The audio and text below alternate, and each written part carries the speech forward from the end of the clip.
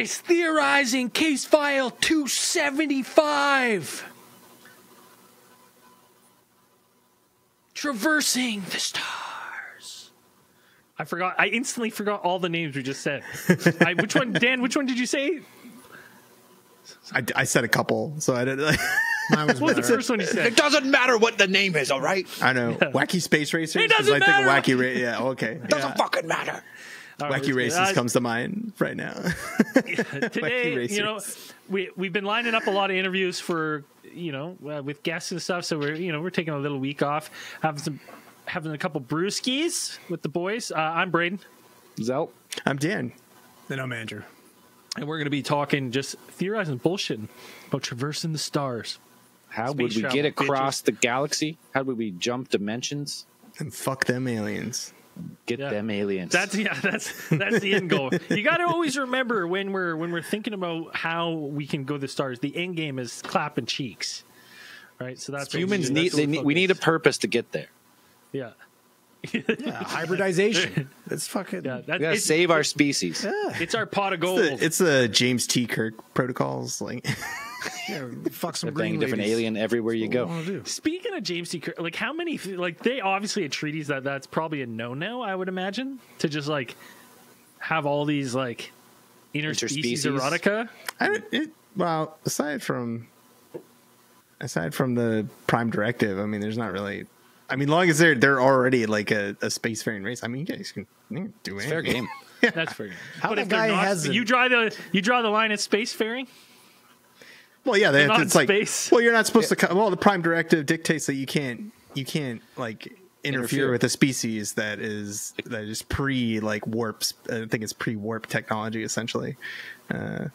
Like you're not supposed to interfere with them until they've reached a certain technological level to bring them into the Federation or whatever. But when they jump stars, they're fair game. Pretty much. That seems weird because it's like your race just starts jumping space and then you're getting manipulated by James T. Kirk to bang your women. And he's like, yeah, where's your home planet? How's that guy not fucking died from space? Hey, I'm a spaceman. That's advanced Federation medical technology. I mean, you can't run. You can't escape spades. All right, space AIDS is going to get you. Saw those nanobots he's got carried in his blood. Yeah, nanomachines, son. Yeah, attacking every virus. That's interesting. That'd be. Like, I feel like some sort of sexually transmitted disease would be the first thing a human gets. Hey, maybe that's where fucking AIDS came from. Fucking aliens. Aliens. We don't really know. Antonio Villabaris and his sex jelly. Aliens, you know, they're thinking the same thing we're talking about. Why they need a reason to come to Earth, and that's their reason. Banging. Clap cheeks. Clap cheeks. Well, that's everybody's getting probed. Yeah. That one dude that paints pictures about it. We talked about him. Oh, that's true. Yeah, right? That's true. He's got a lot of those paints. A lot of time on his hands. What was that guy's name again? I can't remember. I don't know. Yeah. We'll have to... Anyways, today we're just theorizing about different different ways you can get space AIDS. And how you can jump through, hypothetically or theoretically, or just straight out science fiction. How do we get through the galaxy, through stars, space? How do we get there? How do we get through? How do we bypass the insane straight line distance in a timely manner and get to where we need to go without taking 10,000 light years to get there? Because right now, like we just had what was it, a week ago, where the SpaceX, it was going to be the heaviest rocket ever launched, like the biggest rocket, and it failed. Like even our biggest rocket that we have today is going to fucking take forever. Like to get to the nearest like habitable zone, habitable star. Like this is not how we're going to ensure the human race spread across the universe. We need to figure out some sort of alternative method. So it's like when we start to look at extraterrestrials and stuff, and what are they doing? It seems weird to me because one of the things that I was kind of thinking about when we were talking about doing this one is that I guess you would have to have. Well, I guess depending the alloys. I guess while I'm saying it out loud, but I was thinking if something. It's easy once you're in space to have something lightweight. You can probably have it more fragile, but then to go from space to land, it's like then you're having already issues because you're like, all right, well now it's got to be a little more durable, or it can't fucking melt on entry. Like there's all these problems with that, and not only that, just organic life just doesn't do well. Like we start to fall apart, our bodies all fucking apart. Can't hang around. So like, what do you think? What do you think's the most viable right now way that we could traverse the stars? That's maybe in our grasp. We'll get crazy later. Yeah, but what do you think's in the closest? It's definitely not burning fossil fuels out of a rocket. That's definitely not what the ETs are doing. Yeah, has been our pretty much our prerogative for the last almost century now of propulsion technology is just like putting bigger rockets with more fuel in them, more explosions, bigger battery rockets. That's all it's pretty much been for the last things. But there's a lot of exciting technologies that actually have cropped up in the last couple of years that we've got on the horizon. One of the ones that I came across, and I read about this one. There's kind of one I remember reading about in a science fiction novel that resembled this, but there's one called the rotating detonation engine, which is like if you needed a crazy. That's from America. Yeah, has to be. If you needed like a more dangerous sounding engine, I don't think you could really find one with this one. But the Germans could definitely come up with a more dangerous sounding engine. Everything all their names are dangerous. But yeah, so essentially this one's designed. It's just like a series of explosions in like a barrel, like a circle thing, and it's just like it like produces its power, but it actually uses less fuel than most of today's like modern propulsion systems. You're just like constant, which is there's another one that I remember reading about where it was essentially like you'd have like a craft that would just kind of like drop out like little nuclear explosives like behind it as it would go, just use like riding the waves of the nuclear explosions, just keep accelerating to like pretty much like close to not like half the speed of light, whatever. Just keep something like that forward. Yeah, you just ride these explosions, just like nuclear. You're just dropping nukes out the back and just like pushing you forward, which I always thought was a pretty fucking crazy way to move. Something that we would do, but then eliminate because that takes you to half the speed of light. But then it's like once you're in space, and say if you have this heavy craft, once you get it moving, it's like I think that getting it going at a certain speed is hard. And then speeding up probably. I mean, I'm not a scientist, but I figure it probably isn't that too hard to get it to go faster. So then I was thinking about light sail technology, like if you were riding these nuclear blasts, and then it's like once you get to speed and you're like, okay, we're out of nukes, boys. You just spread the light sail, and we talked about it on I think the last Space News or a couple of Space News ago about having some sort of like laser that fucking from Earth that just fires in space in one of the what's the zone where they don't drift away again? I can't. Oh, the Lagrange points.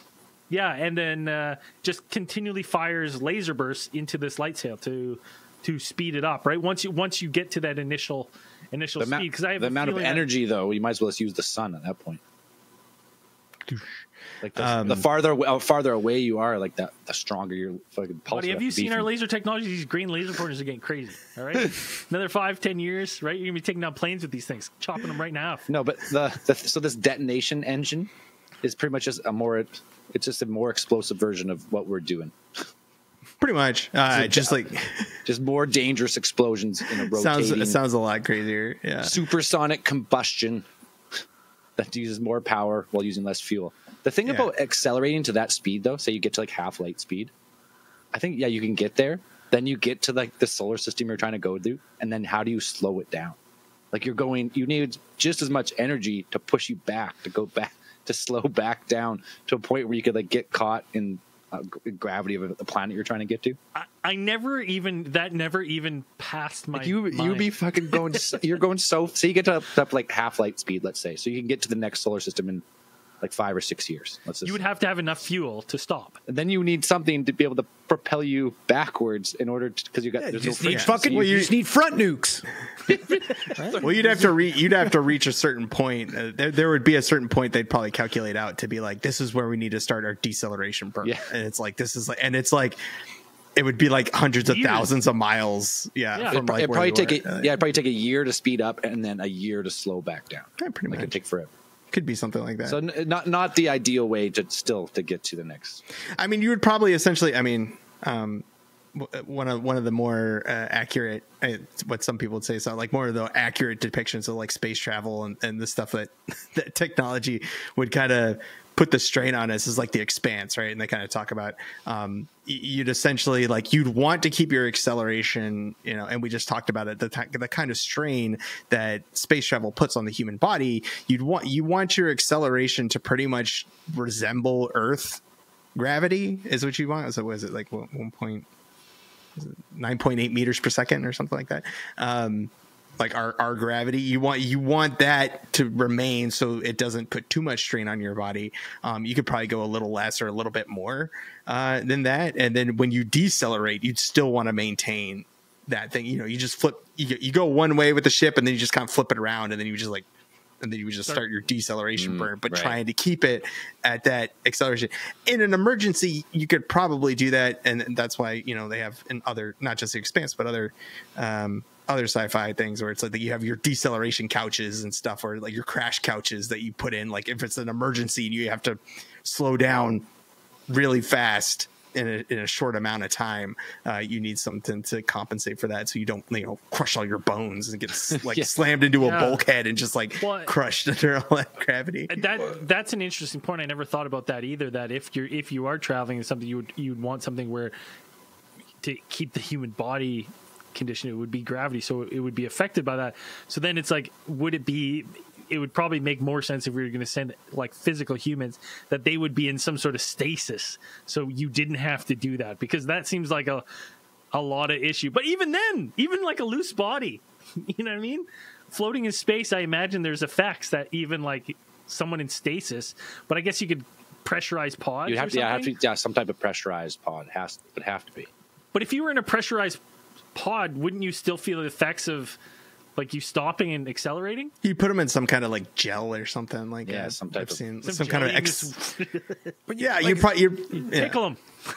Yeah. So like I would imagine, like we could go through the cause, like what happens to the human body in space, but like I would imagine if we are traveling space, we're going to be traveling for long durations of time, right? Mm-hmm. At this point, so in my head, it would make more sense to actually like start addressing how we could adapt to these situations, right? Because then, like, it's something that humans can do. We've done it. We've done it on our own planet. We haven't done it, extraterrestrially yet. But like, you look at the fucking Sherpas, right, and the EPO, and I forget where those guys. Who are those guys that can dive to the bottom of the fucking? The pressure guys or whatever, island, right? Sponge divers or whatever. People, yeah, right. Like we've seen the human body adapt to like harsh living conditions. We've done that. So, it usually takes, I'd imagine, thousands and thousands of years to make those adaptations. But like, we're forgetting one major thing is like we are developing technology now to literally fucking gene edit. We could CRISPR our way out of way out of these issues, right? Like, because we're learning like with Jesus, what's his name?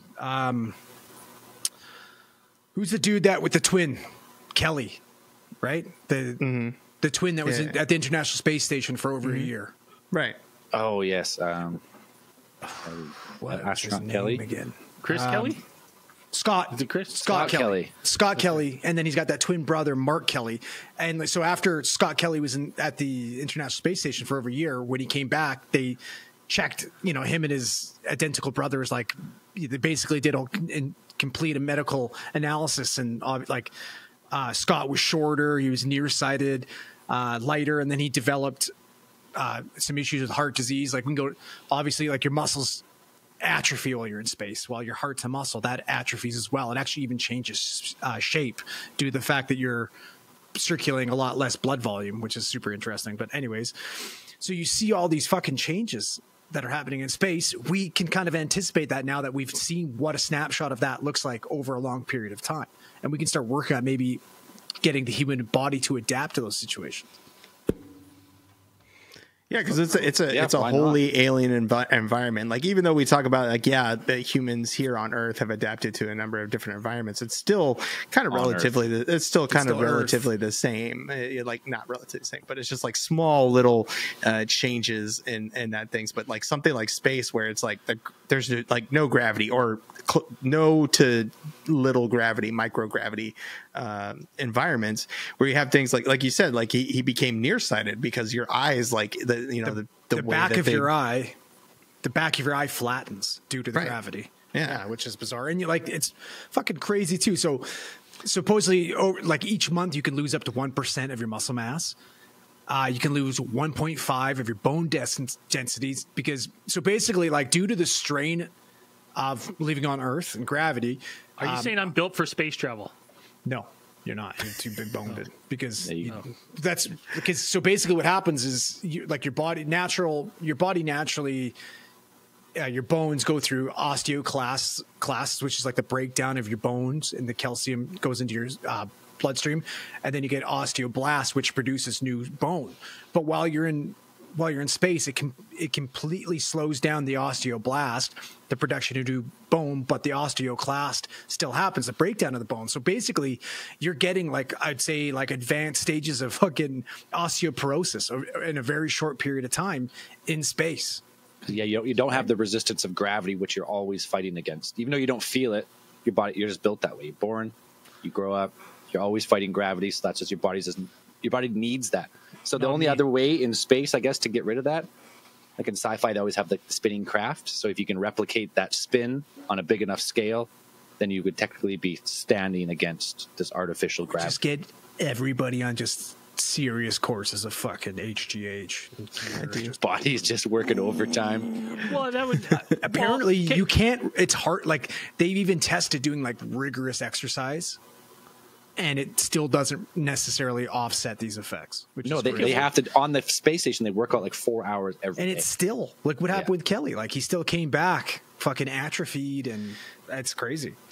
So, like, thinking about that, like, if you were going to have some long-term mission, say whatever, you're going to 50 years, 60 years, a lifetime on a journey to a next star system, and you were going to do a gravity route, would it maybe make sense to you guys to do just what you said, like to have some sort of HGH, and maybe instead of replicating Earth's gravity, you just up the gravity just a little bit? You're like, it's not going to be too Goku. much. Goku and Vegeta training, right? You know what I mean? Where you're capsule like, core technology. You're not going to notice, but like Namek. your movements are going to be a little more lumbered, but that lumbering motion is going to naturally keep your body mass up. Also, we're going to pump you full of fucking Juice. horse semen. What? That's weird. That I'm not sure that. I don't think that's an approved medical full procedure. Semen, I don't think that's exactly. We don't recommend that. Where are you going to keep those horses in space? Well, what did that meat guy do? Wasn't that he was just eating testicles? That's how he got that jacked. I think he was eating testicles. Right. He was eating testicles too, I believe, and raw liver, and just turns out it was all a sham. Bunch of HGH, Well, it's not necessarily a sham. He was on gear as well, but liver. He was on 12,000 a month of gear. No, the sham was though, like, if you eat like me, you look like me. Yeah, and he always denied the PEDs. That was the sham. If you eat like him, you will have the human same body does not look that way without performance enhancing drugs. That's just a fact. But all of our astronauts would look that way, which is awesome. Yeah, imagine you're getting like humans stepping off on another planet, and every single person's just, dude. That's exactly what happened in Prometheus. That's why those guys are so jacked. Yeah. Well, it's they show up just fucking yoked when they get to the new planet. Every single fucking astronaut should look like a 90s era fucking Marvel character. Like, even like Professor X, just fucking yoked in his chair with like giant calves and stuff. And you're like, when you step off the ship and like greet the aliens, you want to be the best of the best. You want to be fucking huge. Yeah, that's true. Yeah. That's fair. You want Bloodsport Van Damme physique, not as short, but taller. Yeah, I gotta be taller. Well, he might be taller. Cop haircut. He might be taller in space, though, right? Yeah. I mean, that's interesting. So we that's in the realm of like it does seem like we're gonna, the natural progression for us, like even going to Mars and stuff, is that it's the start of it is going to be slow moving unless we move to like some sort of AI that we just drift out there, which I could see us definitely doing in the near future too on one of these next probes where we're just like AI, there you go, and you're adrift in space. See you later. We just send it off, and it comes back in a million years to enslave us for sending it adrift. Right. We just got to advance our tech. We got to get into some type of plasma propulsion, or that brings us to the next on our list, which I never heard of before Dan put in the notes. The Helicon double layer thruster. Yeah, that's a good one. Fucking awesome. The Helicon double layer thruster, which is this is a pretty cool one that they I think they validated its kind of like its feasibility, and they kind of put together like a prototype. Sounds like it's made just like in the last couple of years. Yeah. It's a type of prototype plasma thruster propulsion system that basically works. They inject gas into like a tube, and then they run radio signals around it. Essentially, they have these two like antenna that just like they have like radio frequency AC power go through there, and it charges the gas and electromagnetically ionizes it, and then it pushes it out through like one layer, and then they push it through another layer, and then it comes out the back all purple and cool and fucking rad. Buddy, that makes perfect sense. It's like, so we make our fucking ship, and then we got our Jack dude fucking flying it, who looks exactly like Vin Diesel. And then to initiate the Hellions, they got a little red button, and then he says family, and he hits the red button. It's just like fucking nitrous shooting out purple, and then we're in space. I think that's the plot of Fast 10. Fast X. There's fucking 10 of them already? I think so. Or it'll be fat. No, it's when we get the Fast Triple X. XX 30. Oh man, it's like crosses over Xander or whatever his name is in Triple X. They just start. They're brothers. They're long lost brothers. They either clone Vin Diesel or they put him in stasis, and they just keep popping him out. No, yeah, but no, because remember the Xander or whatever, the guy from Triple X. Yeah, on the count of 3, name your favorite 3. 1, 2, 3, family. They stop fighting.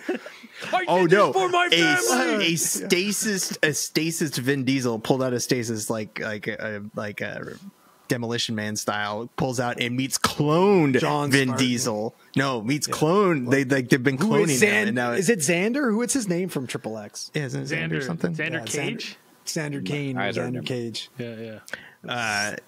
So then they team up, and then they go and they fight at first, like Braden said, but then they realize their mom has the same name because they're fucking clones. No, well, yeah. So they stop fighting. Right. No.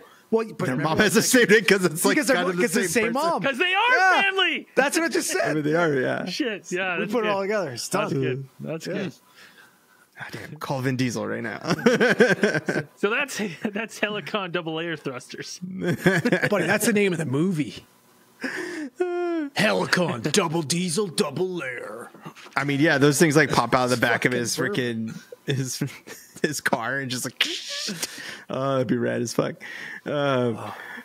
I mean, yeah, it's like we said, like there's tons of stuff going on right now where it's like they're doing these things, but most of these technologies that sound really cool, and it's like, yes, they will get us to certain places, and yes, they're producing more thrust with less fuel or things like that. It's like they're still only getting us so fast. Like you're not really doing anything that we haven't kind of already seen. That's just, you're just going a little bit faster, or you're pushing a little bit faster, but anything. We're not getting the kind of stuff that we would imagine that extraterrestrials are utilizing right now, namely faster than light travel, FTL.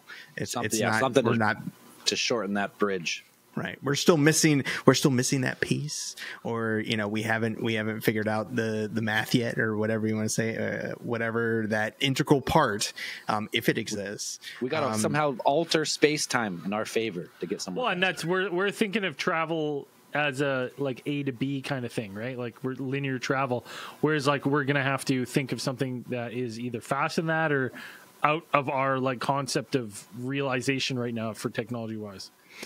And yeah, and there's ideas out there of essentially like kind of like how we would get there. I think one of the more popular one is like the Alcubierre drive that they talk about, which essentially is like it's kind of, I mean, this is kind of how the warp drives and kind of Star Trek kind of work, where it's like you would surround your spaceship in like a kind of bubble, like an energy bubble, and then you would kind of like you would warp the space around the ship. You wouldn't really push the ship, like the ship isn't accelerating to the speed of light. You're just moving the space around the ship, and as you create these waves, your little bubble would ride on the waves, and therefore being able to accelerate faster than potentially the faster than the speed of light.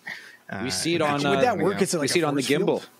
Remember, we seen it on the gimbal video. It shows like a little warping field around it. So perhaps that's what they're using. Oh, so we already have the technology.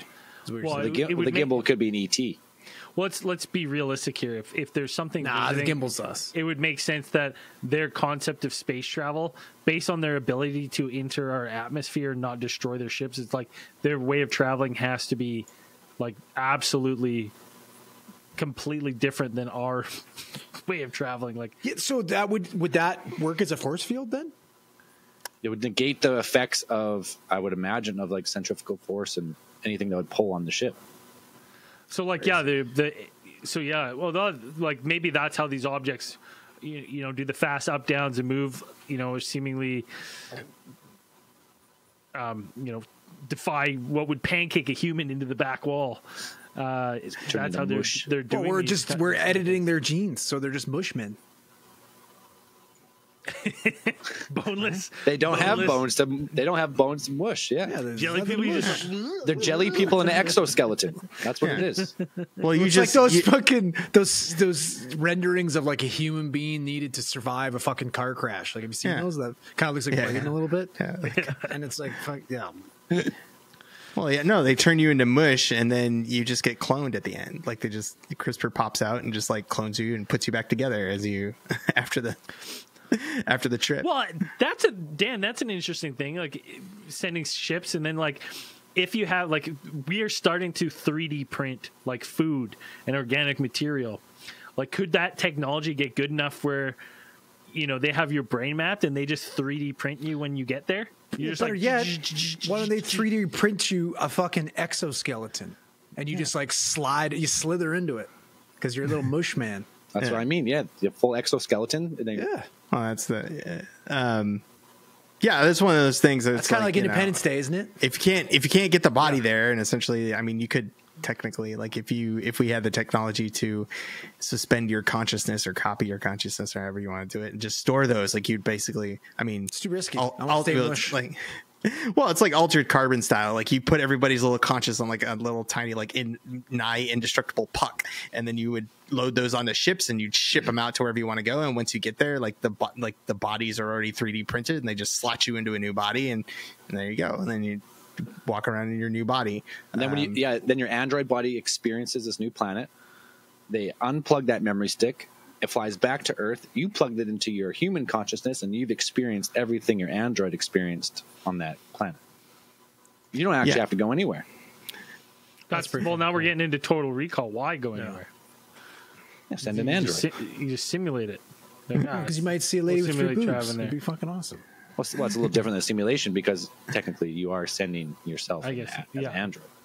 I mean, that's Avatar, kind of. Well, you would design a body that is adapted to the planet that you're going to. I mean, that's the kind of idea in Avatar is like you have a native species and you create like a template based on that. And what's the day the Earth stood still or whatever too, right? Like they bring like it's like a human egg or whatever, and then the guy comes out. Well, is it that one? They like birth. Are you talking about? No. Is that the Keanu? Are you talking about the Keanu Reeves? Yeah, I've never seen. One with the fucking egg, and it's the gobbledygooper that comes out. They birth the alien on Earth with an ET consciousness and power. Yeah. Because if you're born here, then you can exist here. Yeah. Because like that's the other thing that is like we would bring up like that like fucking. I don't think we're ever going to be like, hey, look at this. Perfect Earth. Take off your spacesuit, boys. Breathe that somebody's going to air. They got to have somebody's going to try it. Well, I mean, that's how humans have learned everything we've ever learned. Is someone just had to do something and die from it. And people go, don't do that. Yeah, I was dumb. Don't do that. Don't eat that. Don't touch that. Don't do that. Yeah, but imagine if you're the first guy that does it and it works out. You're God. You're the king. God. Listen, You're the there's a whole God. diving chart. There's a whole diving chart that you can read when you're going underwater to see how long you can go. And basically those lines are met, like anything below that line is like someone died and they're like, and just that's the safe line right there. That's the number. Yeah. I mean, it's a touch on an interesting point because it's like at that point, I mean, the first people who are going to be out into space are going to be your scientists, your astronauts, people who are fairly competent in like scientific method and those approaches and safety measures that will go with it. And then once you get to the point where it's like ultimate diaspora or whatever, where it's just everybody who's cobbled together a spaceship and anybody can get on top of one and, you know, whatever, you can send out people, big dumbs, like just get on board and everybody's like, yeah, you know, once you get to that point and it's just like, yeah, I think you'll have a ton of people just doing like landing on planets. And like, if that becomes feasible, people just landing on planets and being like, look here, what I can do, you know, hold my space beer. And, you know, they'll have like fucking, yeah. This guy, he's got the free breath hold record on this planet. He took his helmet off for 4 minutes and held his breath. Yeah. No helmet on, exposed to the elements. I'll give you 20 space bucks. Cut out mid. Oi. Well, because we'll be so blended by then, you'll have all accents. That's good. Okay. Much Give like you what's 30 that space bucks to eat this weird looking mushroom that I found growing out of here and this red grass area. Like, okay, yeah, sure. I'd find that, yeah, that'll be, but then that is part of exploration, kind of. It's just like, yeah, like you guys said, that's like people just kind of doing things, and you know, the human curiosity factor, where it's just going to be like, yeah, but eventually there will become a point where it's just like normal, everyday, you know, when space travel becomes everyday, ubiquitous or something like that, if we ever get to that point and you have people just who aren't exactly qualified to kind of just do stuff, they're like, yeah, this plan is fine, like it's normal, and they can just land there and adapt to it and whatever. But it's going to be that'll be an interesting time when you can just hop a space freighter and just be like, yep, all right, we're going to this place. We don't really know if this planet's safe or all that nut, but it's got somewhat breathable atmosphere. I don't know. It's like you might need some gene therapy, or you have to wear some kind of small rebreather when you're outside, I assume, or something like that. But yeah, and then you're just kind of like, go off. Good luck. Well, and that's crazy to think, because what you said is like when we get to like everyday space, and something that was like made me think about the next point there is like we could potentially, you know, we've talked about it on various spaces, various episodes about like, you know, potentially building these giant spacecrafts out in space, because lifting off these huge crafts from Earth is unfeasible. So we build these crafts, these mega structures in space already, and then travel. So potentially sending groups of human on just generational voyages where we're just like, you know, this is going to take 3 or 4 generations to get to the destination, and there's going to be, you know, 2 or 3 generations of humans that live and die on the ship on the way, and it's just like, this is the life they will know, and it'll be just a sacrifice. You just like send it out there and just let it drift its way, right? Because to me, that also does seem that it might be the safest route. Just like slow and steady, baby. Of like, you know, you don't have to worry about anything impacting it. Like you're going slow enough where it's like you can make calculations. You've got scanners and stuff picking up like what's coming in. You still wouldn't be going slow by any. Not slow, but like, yeah, you're not crawling 20 kilometers. It's not a school zone. you're humming, but just something where it's gonna take generational travel. Like, no, like get rid of the space flight all the way. We just have humans that live in space. Yeah, if we could figure out artificial gravity and the effects of spacefaring long terms on people through like gene manipulation or whatever we come up with, then we could do it off some type of like nuclear, like long powered space travel, where you're just slowly going. You're like, okay, we're going to Alpha Centauri. How many light years is that? It's not that far. 10 light years. All right, so it's going to take 200 years of this technology. So yeah, you come up with a way to recycle water and create your own atmosphere, grow your own food, 3D print your food. What a weird life, though. Yeah. I mean, you're on a cruise. You're like on a bad cruise ship. Well, there's got to be no other choice. There has to be no other choice. Who the fuck's going to want to do that? Miserable. We have to see the doom of the planet coming and plan. Yeah, there'd have to be no other fucking choice. It would take a certain type of. That's where I think a lot of kind of sci-fi writers take some inspiration, and like it would maybe take like a religious aspect, like to motivate a kind of people to be like with enough dedication to kind of be like, yeah, we're gonna get on a spaceship for 100 years and take that journey, drink that fucking Kool-Aid, and go to do this. You know, our deity told us that we need to head to the second star to the left and keep straight on till morning. Maybe you're going there to meet them. Maybe that's where they are. Yeah, that too. Maybe you fucking Anunnaki, you're going to go visit them. Somehow they get a whole bunch of money because they get a number of celebrities to go taxes. With their that's another consideration that to think about is like who's footing the bill for interstellar travel, because it is enormously expensive to do these Elon things. Musk. It would make sense to me that an endeavor like this, where you're going to send a generational ship, that you're like, the days on Earth are numbered. Numbered. And we have to go, because then I could see it as like a pooling effort where you're like everyone is doing this, and we're only going to send the elite and a couple peasants to do housekeeping. Maybe we can get on in some housekeeping. Dan, you worked in the Navy. You can turn some wrenches, right? Yep, no problem. And that's the only way that I could see a ship like that being made, and is something really bad's happening. Not necessarily. Like I said, like it could be something like it could. I just also don't know if like generational travel is like the way to go, because it's like even if you do that, it's like just the way that technology advances is there's a really good chance that it's like by the time they get there, it's like we've already developed a space drive, and there's people have been people have been there for 20 years already, and they're like, hey, what's up? We thought we'd just meet you here. But okay, well that's an interesting thing too, where it's like if you send a ship and you're like, hey, we're gonna send you guys out, but no, because we're gonna work on this, like we're hoping to. By the time you guys get there, we're hoping to have colonized the planet for 50 years and have the ground workings done by the time your ship gets there. Yeah, like you say, like, so we that generational ship that's launched out there is taking 100 years, and like within that 50 years after that, we develop some quantum leap in propulsion technology and terraforming technology, and by the time they get there, it's like there's people been there already 70 years, and you're like, okay, like everything is terraformed and ready to go. We've already established space capitalism, and you're like, all right, great. Get to work. Here's your broom. I can see having some big issues too with the generational ship of like, if you have different generations of lived the ship of people, like when you're getting there, they're like, we're not leaving the ship. The ship is safe.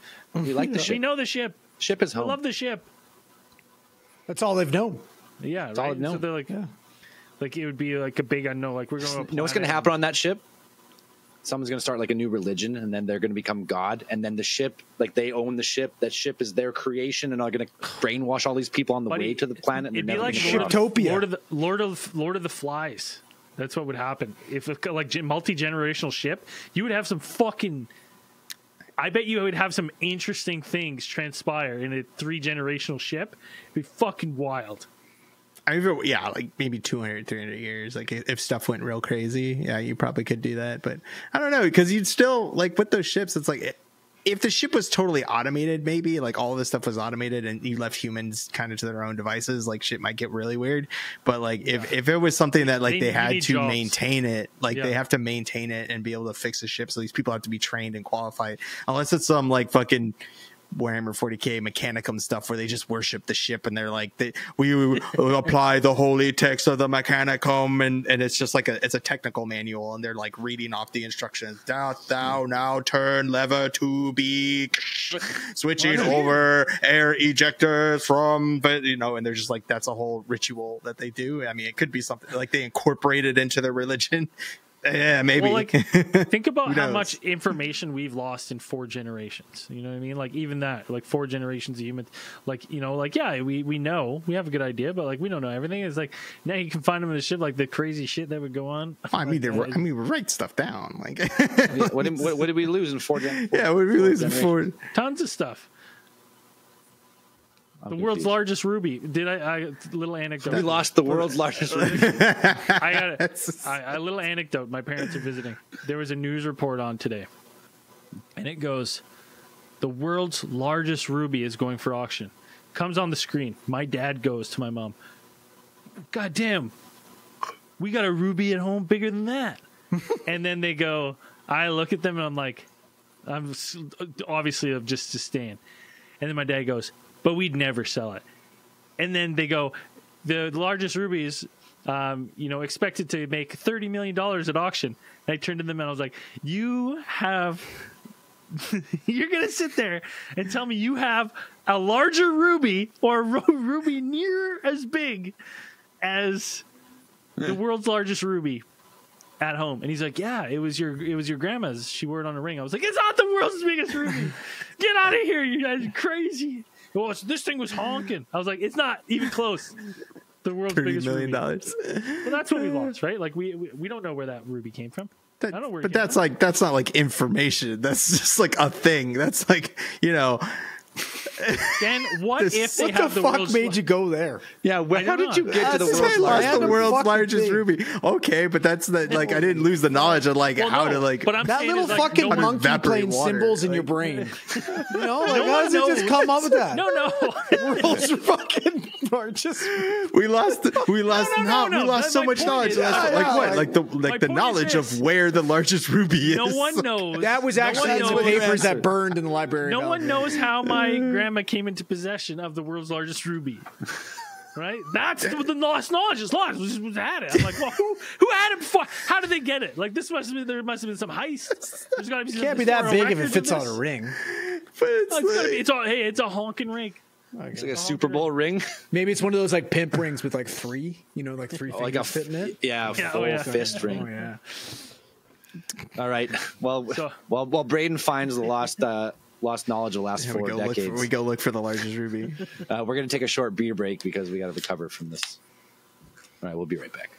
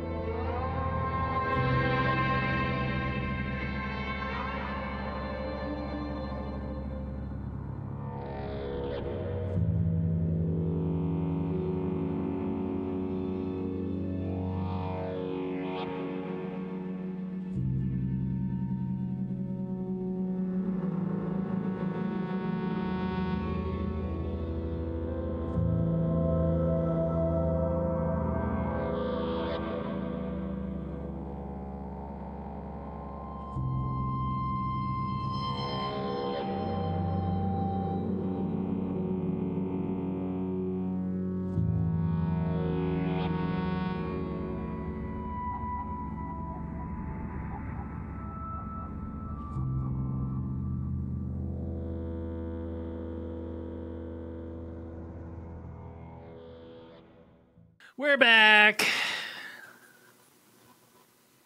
What else did you find any other lost technology? Yeah. No, just rubies. Finding more lost gemstones, world's largest gemstones. No. Can we get a picture of this ruby? I'll try to get it. Yeah. Well, I was telling Dan on the break because I looked up the world's largest ruby. So, in order for the ruby my parents have to rival the world's largest ruby, it would have to weigh near or in excess of 8.2 pounds. And it's fixed on a ring. Imagine having that on a ring. It's like a fist. Your great grandma size had ruby. just what, like, remember Armathy? Your grandma's got an Armathy. Yeah. Well, that also, I guess we were talking about generational travel, but what about if you just freeze everyone, shoot them off, unfreeze them, Walt Disney style, cryogenic. Well, to be honest, Yeah. I would say that some sort of stasis with an AI running a ship would make more sense if you're sending organic material, like biological matter. Then, because I mean, ideally, it would make more sense to just send AI, like some sort of AI itself. But if we haven't merged or something with that, and you're going to send some organics, that to me would be the best thing. It's like, yeah, go for a nap. You wake up. It's been 10,000 years. You're there. No, man. Listen, To you learned that 10,000 from years, I'm fucking- free. And then it's No, time you to learned that conquer from Earth. John Spartan. He was aware the whole time. He knew what happened. It was You hell. go crazy. I did. You go from John Spartan to fucking Simon Phoenix in no time. Yeah. Crazy. Yeah. Easy. Go nuts. Like, yeah, that would be it. Like getting around and trying to get around that idea or the hurdle that is like transporting humans in a reasonable amount of time and reasonable comfort getting there. I mean, even cryogenic technology right now is like Stone Age. Like there's any of it is pretty much They've like frozen people, but no one's ever been revived. Oh, but yeah, we did. Nobody. Yeah, exactly. Nobody. There are people who are frozen right now, and it's like with they had that one place that like they had like an outage and like a bunch of people like thawed out. Thawed. Like, but yeah, it's like we haven't even perfected or even like close to made strides in cryogenic technology, and I it's probably at the bottom of the list, I would think, like just the facts of like having one of the most feasible ways to kind of transport people. But as far as like saying like, okay, we get past that, and then you're like, okay, what we're talking about, like how space travel becomes like just the everyday.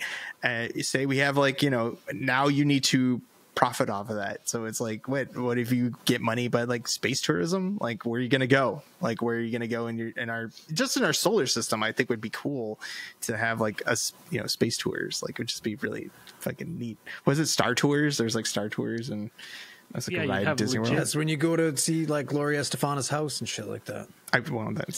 Yeah. I mean, yes, but Well, you would have like around the galaxy, like maybe if you go fast enough, like we're gonna go for a 7-day 7-night cruise around Jupiter's moons. I mean, it's cool. I mean, I think it's really cool to think about, because it's like right now we're at like the very tiny stages. It's the Virgin Galactics and the whatever, like that's space tourism right now. It's the very infant stages of just being like, oh, you get to see like the curvature of the Earth, essentially. Like that's pretty much all you get to see. Space tourism right now is basically like back in the day when some guy was like, I've made a boat. Who would like to step onto my boat? Yeah. Okay, next. Maybe that's how the reptilians got to Earth, is because they were able to be frozen. Because isn't there reptiles like frogs and shit that you can freeze? There are some, and then they come back to life. Oh, that's interesting. Yeah, some fish too will freeze solid in ice and then dethaw come back to life. and come back. I mean, it is, I guess life can be brought gene editing, back. Yeah, little gene editing with reptile. Kurt Connors situation. Grow back your fucking arm. Next thing you know, you're a lizard. Yeah, you got to find somewhere in between. Yeah, you don't want to be Dr. Kurt. You don't want to be trying to turn everybody else into lizards. Yeah, that's fucked up. Yeah. He took it too far. It was good for a bit though. He got his arm back. Yeah, that was cool. It was cool. He's got to stop it there. Yeah, stop it there. Yeah, stop it before I become a genocidal maniac, genocidal lizard person. I don't know. Cryogenic freezing though is always it's popular sci-fi. I just one, read an article like about not a great guy style. that was like trying to like freeze pets and bring them back to life. I gotta fucking. I don't think it works. Freeze pets. Well, I think you read the article wrong. It was man is killing pets. This 24-year-old wants to freeze dead pets and paywall. All right. And paywall. Who's going to pay for that? Kai Micah Mills, who's advancing cryonics for pets. Cryonics for pets. Some dude in Utah. Okay. Yeah. Of course, it's Utah. You pay. You could pay for your pet to be frozen, I guess. And maybe. Yeah, but they're already dead. This was maybe dead. Maybe instead of putting them down, you freeze them right then. I mean, yeah, I think that's how. So you can thaw them so they die later. No, but then when you bring them back, you have the medicine and the ability to whatever happened with your pet. That's some of the motivation. So we're talking Nora. This is basically Nora Frost. Yeah. Right. That's what fucking Mr. Freeze was doing the entire time. No, for real. Yeah. That's what he did. Because what did she have? She had like McGregor syndrome or something. Right. He had some kind of. She had some type of fucking incurable disease or something. Yeah. And he froze her. Yeah, and he froze her. Yeah. I mean, I think that's some of the motivation for some of the people that are like getting frozen now. It's like, yeah, we're gonna fix you later. McGregor syndrome's a son of a bitch. That's what she had. And so, but yeah, but freezing perfectly healthy people, and then the freezing people isn't a problem. It's unfreezing. It's the unfreezing. It's like the damage that you can freeze anyone. Freezing is actually quite easy. Yes. Easy to do. It's the unfreezing part. It's the thawing out part, which is giving us a pause at this time. It's giving us some mild inconveniences. That's why I still think that I think cryogenic freezing is like the bottom of the list of stuff that we want to do. It doesn't seem good.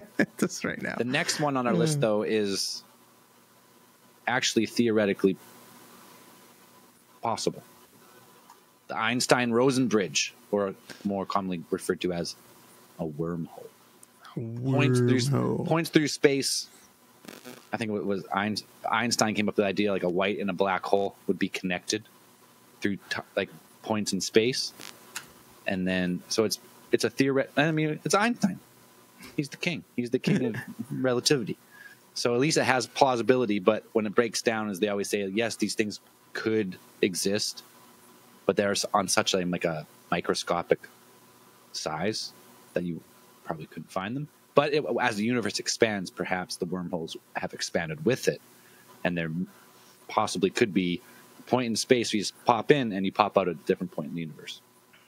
I think, these holes are drifting in space too, or do you think they're fixed points? We got to bring Einstein back from this cryogenic. I think the farthest they've gotten is that like the math checks out. Like mathematically, I'm pretty sure like they've worked out like a wormhole could exist. Like that wormhole, like having two points in space joined by a bridge that moves. Mouth and a bumhole connected by a throat. same but different. You go in one, you come out the other.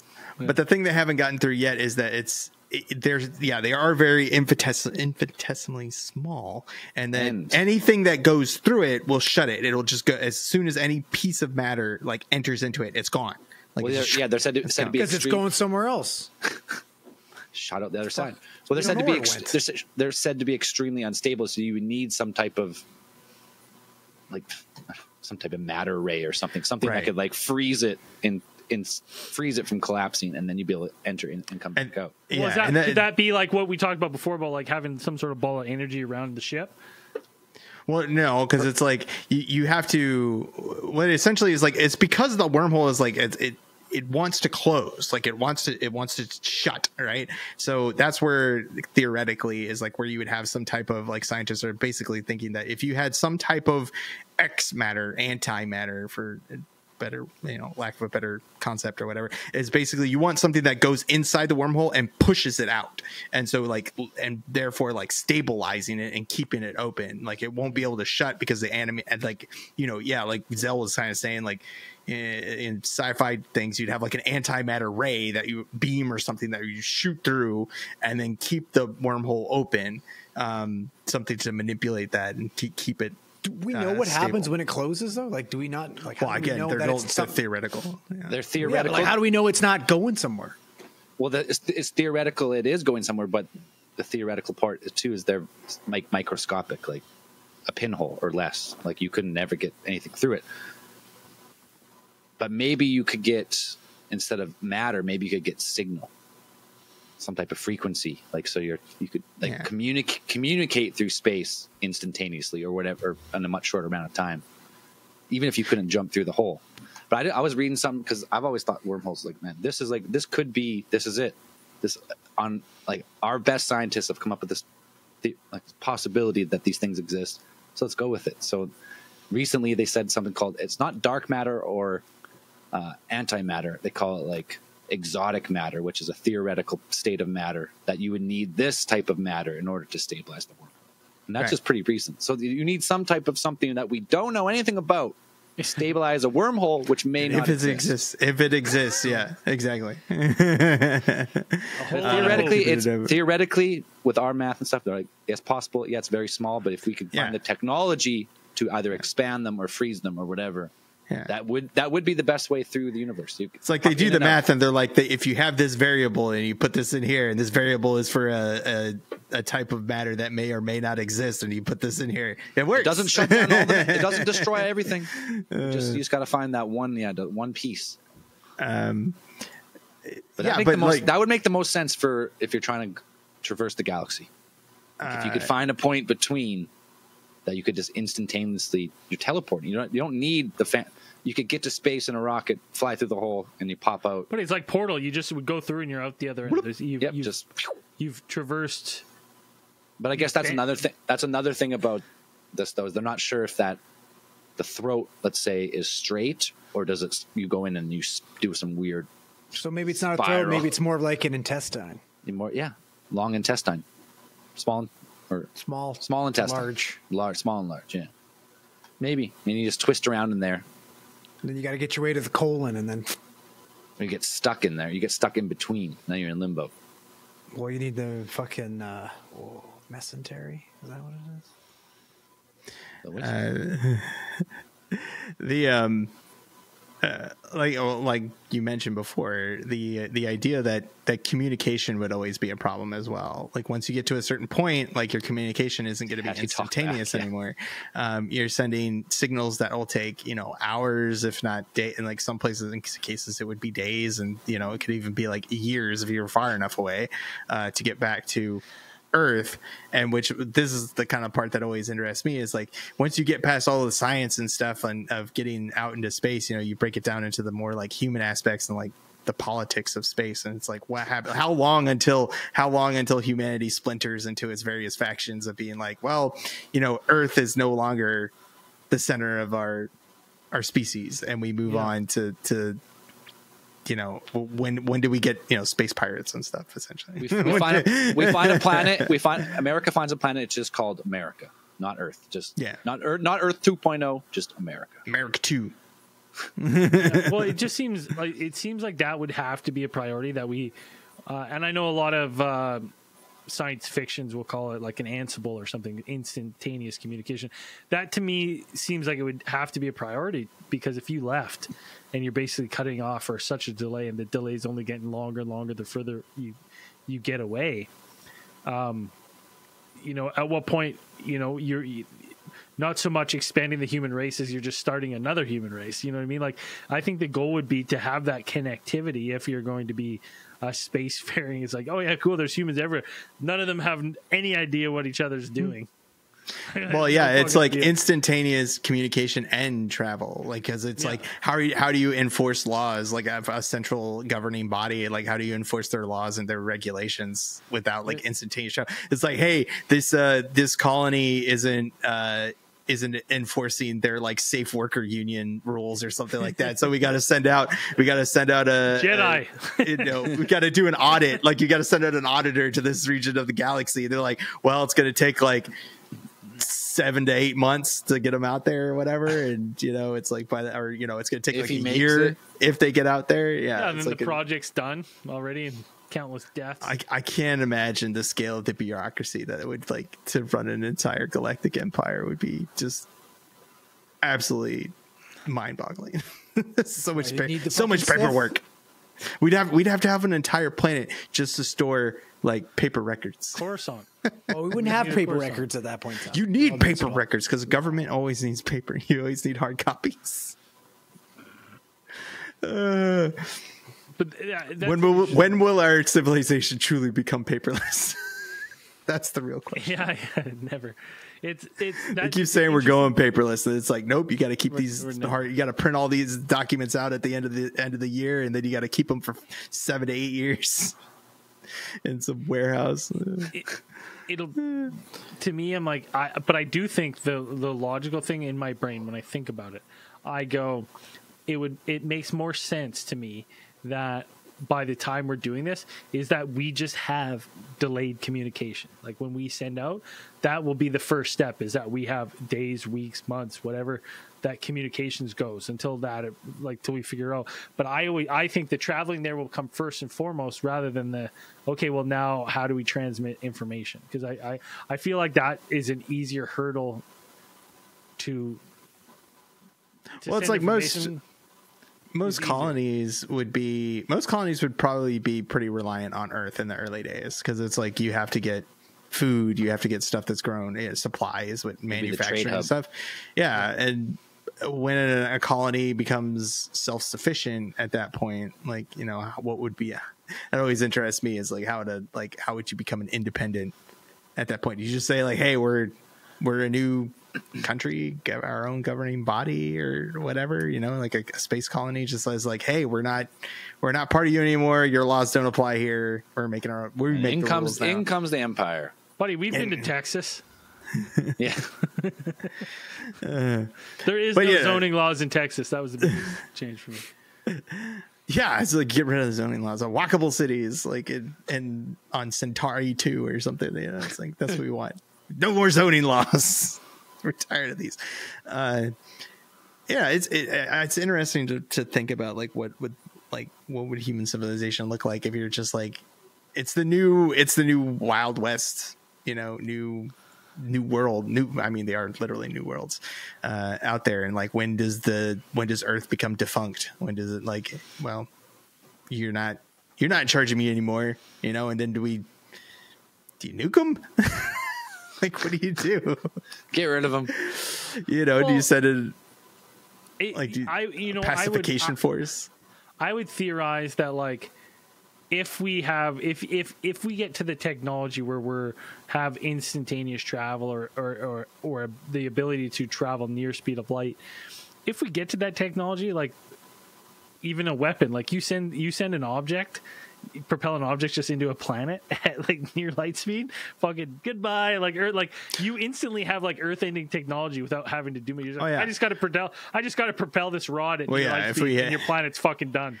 Well, yeah, or you have like if we, you know, like we said, exotic or antimatter bomb, like you would just drop that onto a planet and essentially just like rip it apart at the subatomic level, like in no time, right? It was a Dr. Device, like from Ender's Game or whatever, and just explode a whole planet. Yeah, there you go. Antimatter. That's the next propulsion.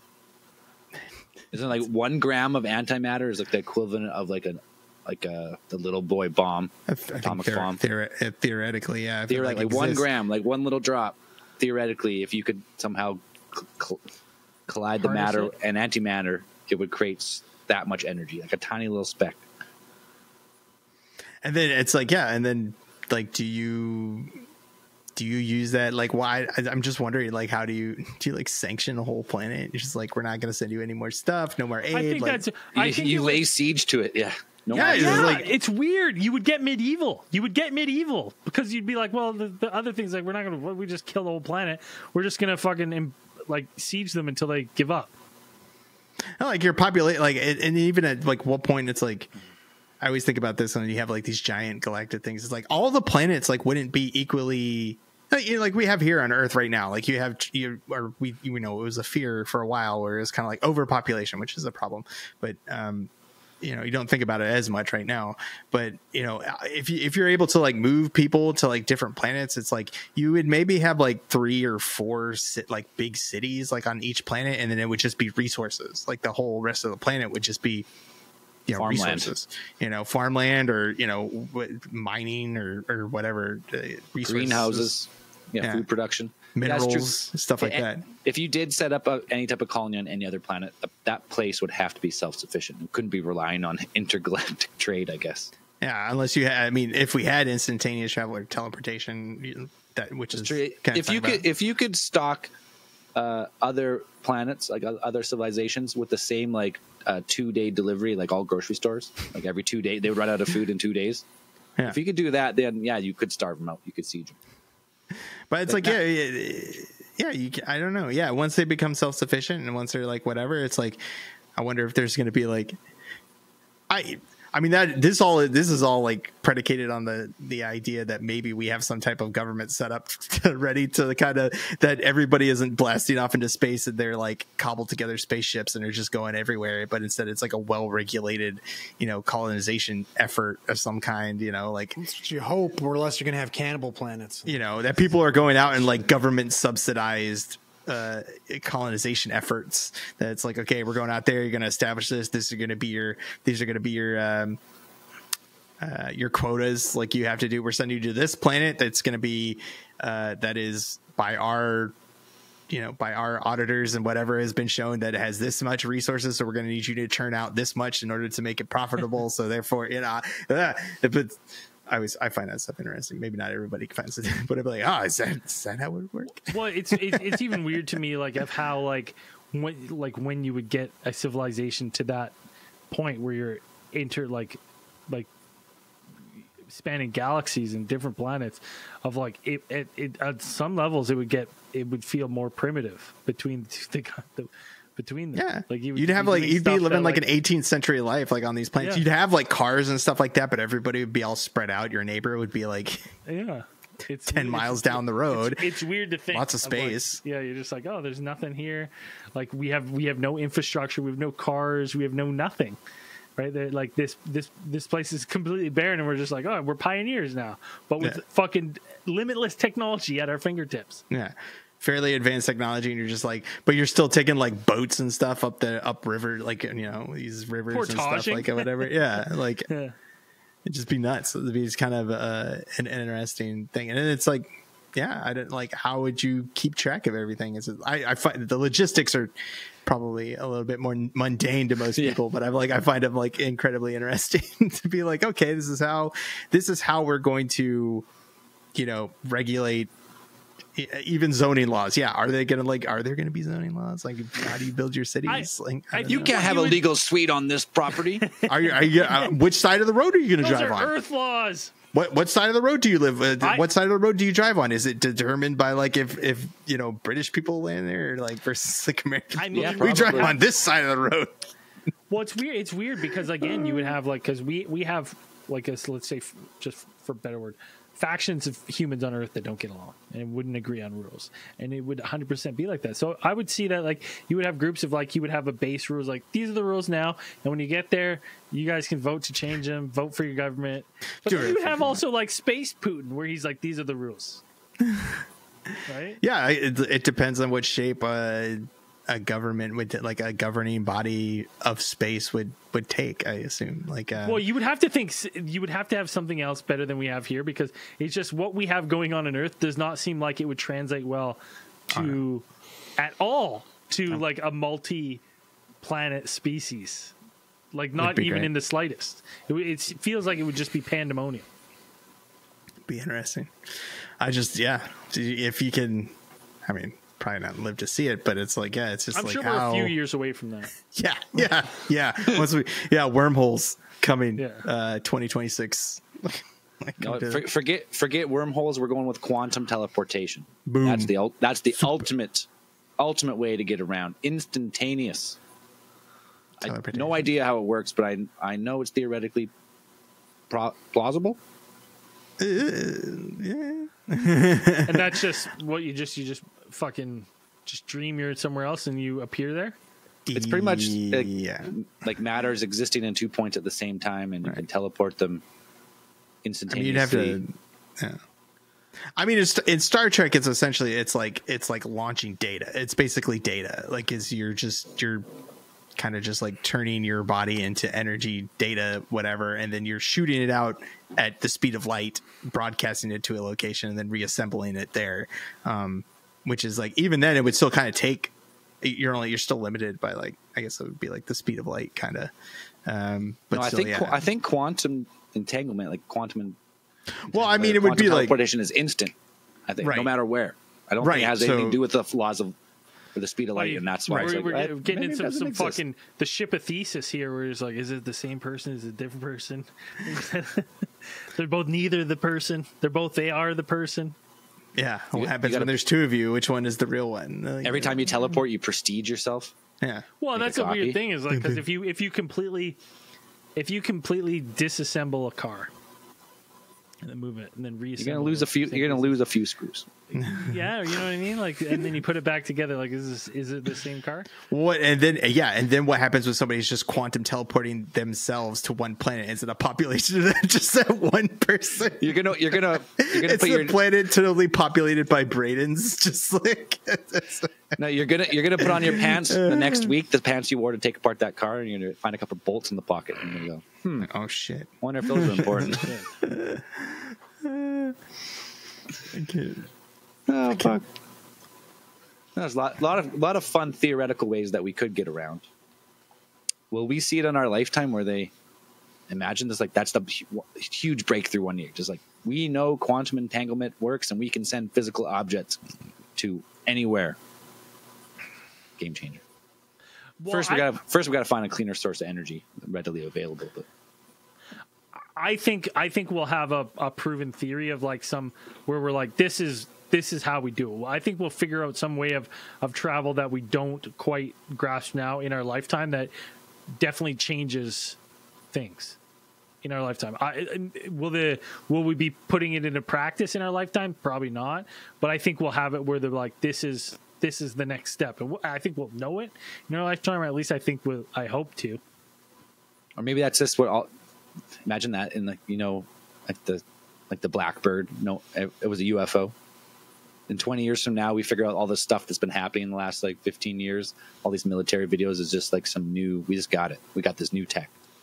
It was us all. It was us all along. Earth's best scientists were working in secret on this new, just like the new Manhattan Project in secret. Everyone was working on a little piece. They didn't even know they were working on it, and then they came up with this new propulsion, and only a handful knew, and then eventually it comes tumbling out. And they're like, and they're like putting the astronauts on there. They're like, we're sending them to the moon. Psych, we're sending them to Alpha Centauri. Peace losers. They're like, all right, in this craft, we're going to send you to the moon. Psych, you're already there. You know what? You're going to the Crab Nebula, suckers. As disappointing as it would be that these aren't extraterrestrial lives, and knowing that we're still right now alone, we haven't been contacted, I would be equally cool. Be like, that's fucking cool that we have this ability now. Like, we didn't even realize that we could do this, and like, we did it all. They didn't give us no tech. That would be cool. That would be a cool.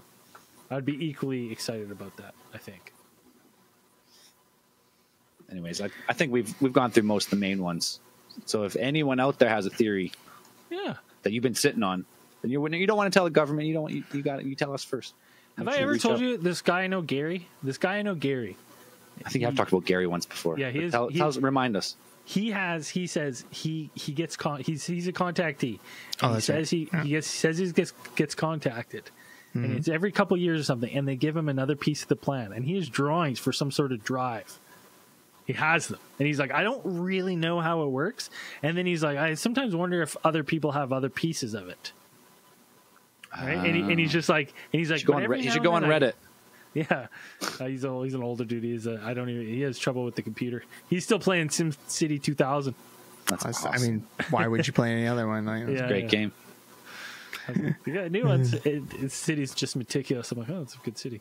But maybe it's a contact thing. We do have these things already. Maybe they're given like that, right? And the government's collecting these people that are having these things, getting these pieces of some sort of message that's out there. But can you imagine that? Like, just like random humans, tons of them. You just have a piece. You just don't even know that, and then you get enough of you together.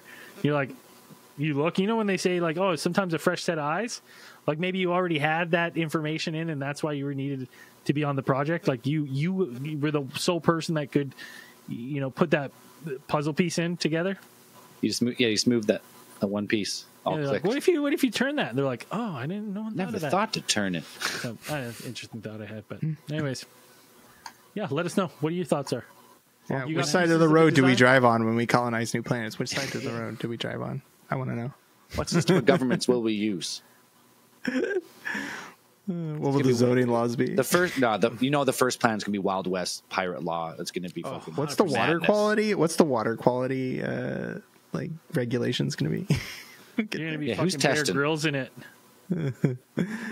Everyone's gonna need a life straw on that planet. Absolutely. Drinking no mystery liquid. All right, that was fun. Let's move on to Theorite of the Week. There's now a new easiest way to get Theorite of the Week. New one? You gotta be part of the show, and then you gotta have an offspring. Yeah. And they become You the gotta Theorite of the have Week. you gotta have a nepo baby. This week's Theorite of the Week is Bowen Ian Bloomfield, newest member of Andrew's family. Woo! Andrew and Jess, happy, healthy, sleeping, getting some sleep. Found out where I donated all my hair to. Came out with a full head, didn't he? Big, thick Full head. head of hair, his back, his arms, everything's got a little tail. He's just saying. Does he have a little I tail? know he's good. Yeah, oh yeah. He's got a bigger? little tuft of hair right on his fucking above his ass. Awesome. This kid got every ounce of my Lebanese genes. All of them. They all translated over. It's funny because my first kid doesn't look a thing like me, so this one made up for it now. He's going to take over Yeah, I know. family business. Has to be he'll be selling pickle babies in no time. He is the pickle baby. Don't worry, the number one good price will continue. It's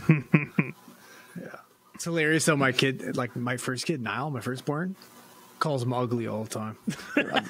Just hanging out and be like, Dad, Bowen's ugly. Thanks, buddy. I'm like, kind of looks like you, so that's pretty funny. That's funny. He's ugly. Yeah, dude, I was crying the first time. They'll be battling before no time. I got some good fucking Niall stories for after hours for you boys. Awesome. Oh, perfect. Yeah. Well, if you're not on, if you don't have access to After Hours, that's because you're not on our Patreon. What the hell are you doing? What are Better you doing? get to it. Figure it out. You got to know by now. You go to alientheorist.com, you hit that support tab, you get early ad-free access, all the bonus stuff. We're working for you. Almost for free. If you donate on Patreon, give us a couple bucks. We appreciate it. This week's newest supporters, we've been busy with a couple babies and haven't doing regular case files. So if some people message, you haven't read my name, it's because we've locked them. They've been locked up till now. So these are the Patreon supporters from this previous month. We have not read any of them, and that's our bad. But this week's new supporters, Braden started off. We got Jose Galina, Inktress, Nick Fell, Cody, Interstellar, and Chris Langley. We got El Bubzo, Aslonix, Kylie Mead, Forbidden _Snowman, Lord Vampire, and Ape Underwater. We've got calm, just one word. Remon or Remen? Ape Underwater. That guy's a beauty. I think he's back. I think we met him in Austin, I'm pretty sure. Ape Underwater gone on twice, little fucker. Ape Underwater. You've got Ryan, another Ryan, and Richard Robbins. And then we got Jordan Boggs, Moosh Life, Craig Perks, Kevin King Cuscos, and Alan Howard. Boom! Thank you very much for supporting the show. We appreciate it. And as we always say at the end of these things, keep those eyes on the skies. See you in after hours.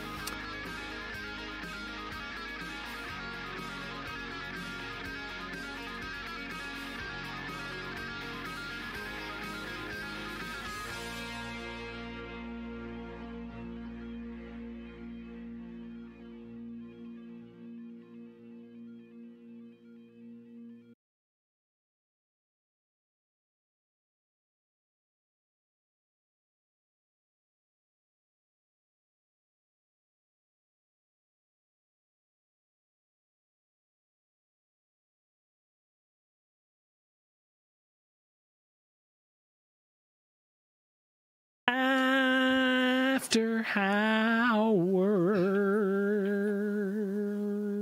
No, I had a thought. I thought this before at the grocery store, and then we were talking about supply chains. And isn't it mind-boggling that in 2 days the grocery stores are out of food if they didn't get restocked? Like all